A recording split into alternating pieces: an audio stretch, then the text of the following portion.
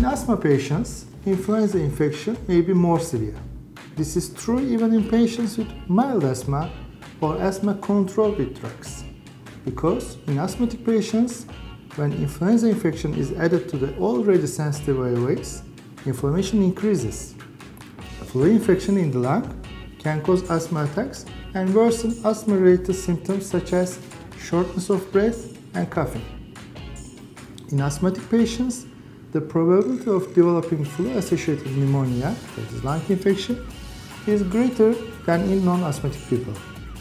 When we look at the patients who need to be hospitalized due to influenza, it's seen that a significant number of patients have asthma. For these reasons, patients with asthma should be administered an inactivated influenza vaccine every year.